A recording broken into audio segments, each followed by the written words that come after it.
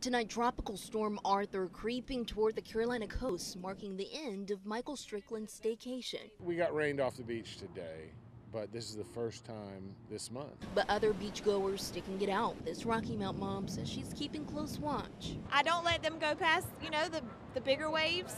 And plus the lifeguards kind of threw a whistle like, woo, not too far, So I'm just trying to make sure that they stay safe. And lifeguard Kyle Campbell raising the red flags as potentially deadly rip currents swirl the seas. A lot of times you don't know that you're in it and you keep swimming, and then it's a conveyor belt and it just doesn't stop.